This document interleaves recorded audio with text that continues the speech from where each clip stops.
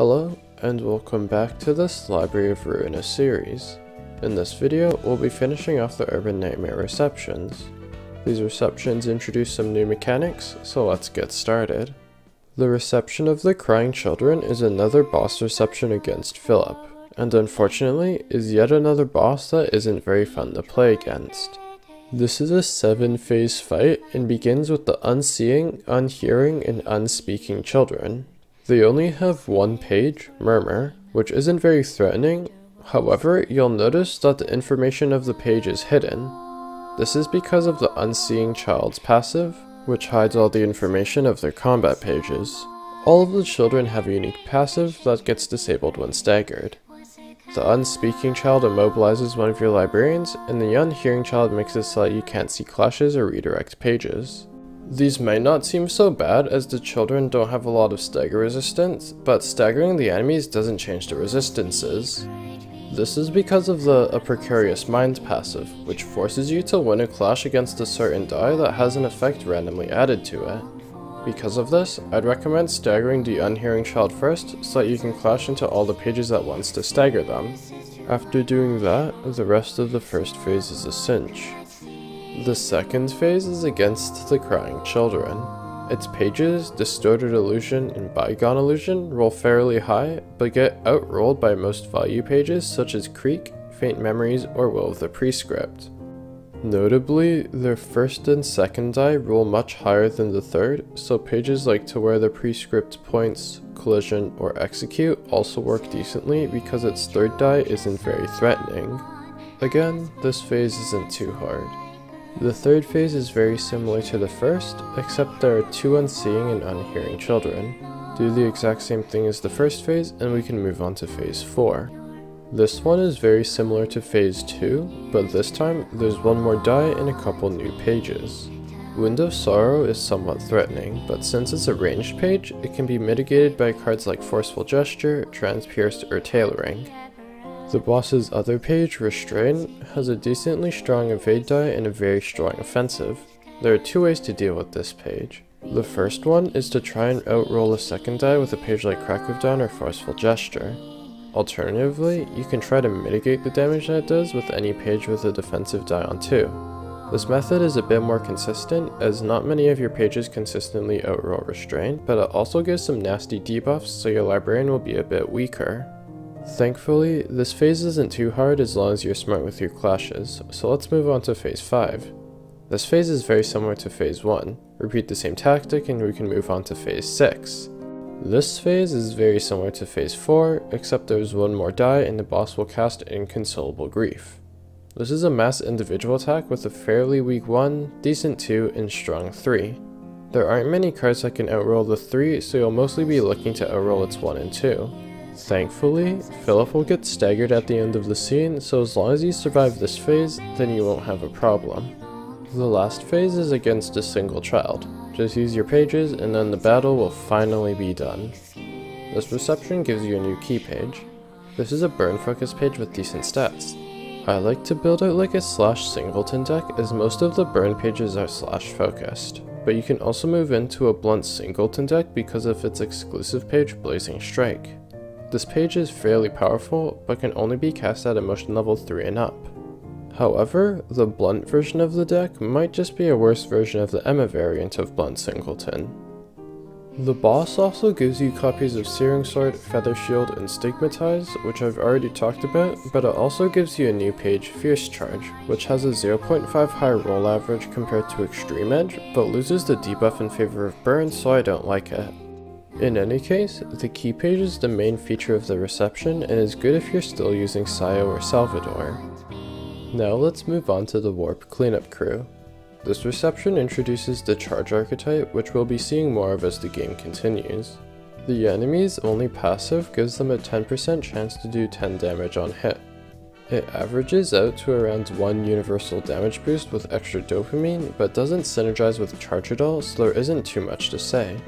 In any case, let's talk about their pages now. Energy Cycle is an interesting case. It has 2 offensive dice, which can be desirable on a light regen card because they often free hit, but obviously, since its rolls are low and it doesn't have a defensive die, it's hard to clash with. especially since the light regen is on hit instead of on use. That's all for non-charge decks though. If you're on the charge archetype, then this is probably your best option.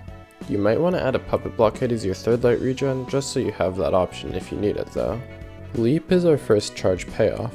It has the same roll average as Gig, but instead of restoring light, it expends 3 charge to draw 2 pages.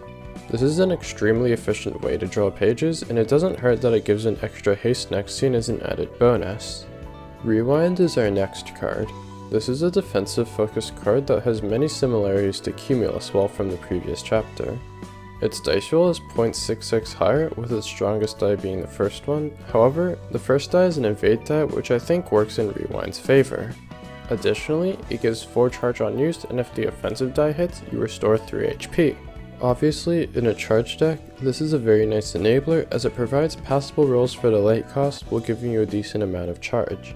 In non-charge decks, I feel like it falls a bit flat though, as there isn't much utility outside of charge and the rolls aren't that high, so I can't really call it a value page. Dimensional Rift is next. It has a fairly high roll average and gives 6 charge on use. This is the best way to get a lot of charge in a hurry. However, you might be noticing a theme because this card doesn't really make the cut in non-charge decks, as 2 dice on a 2 cost really needs some utility or very high rolls. The next card is Overcharge. This page has insane rolls with an average of just over 8, along with an admittedly weak block counter die. This page also gives you 10 charge immediately at the huge cost of becoming immobilized next scene. That downside makes this page nigh unplayable in almost every deck. The one place where it can shine is a brawl deck that can use the insane rolls without the downside. Other than that, you need some way to remove the debuff for it to work. The last card the enemies use is Ripple. This is another payoff that has an interesting minigame. The first die is fairly weak, but if it loses, it adds power to the second die, which has an average roll of 14 when empowered with 3 charge. The best way to deal with this page is to have a page with a block on 2, but the enemies aren't too threatening and reception is over fairly quickly, so it shouldn't be too much of an issue. The second act has you fighting Rose, Sun, and Lesty. These enemies all have the unique page Rip Space. This page has very poor rolls, but on use it has a chance to give all the dice 8 power based on how much charge it expends, up to 99% with 10 charge. On failure, the user takes 20 self damage. This page can absolutely decimate your librarians as its rolls are very high, outrolling basically every other page at this stage in the game. Additionally, if the first die hits, the user draws 2 pages, which is a nice bonus, and the second die gains 2 power if 10 charges expended. This payoff is extremely strong and should be slotted into every charge deck if possible. Before I get into deck construction, let me quickly go over Lesty, Sun, and Rose's passives. Lesty has Reaction Force, which gives a strength and endurance if the user didn't use any pages last scene. This synergizes with Overcharge, and you'll find some similarities with Gyeongmi's passive, but it isn't very good at this stage in the game, as you hopefully won't be casting 0 pages in a turn, but brawl decks might want it. Sun has the Refraction passive, which gives a 5% chance to deal 13 stagger damage on hit. This averages out to just over 0.5 extra stagger damage per hit, which isn't great. Finally, Rose has Refraction like Sun, but she also has the Quantum Leap passive, which gives a 10% chance to deal 13 bonus damage if her speed is 4 or higher. Again, these passives don't synergize with charge at all, so it's a bit unfortunate, but the Rip Space card makes Rose the premier option for charge decks right now. Speaking of, this is how I would construct my charge deck.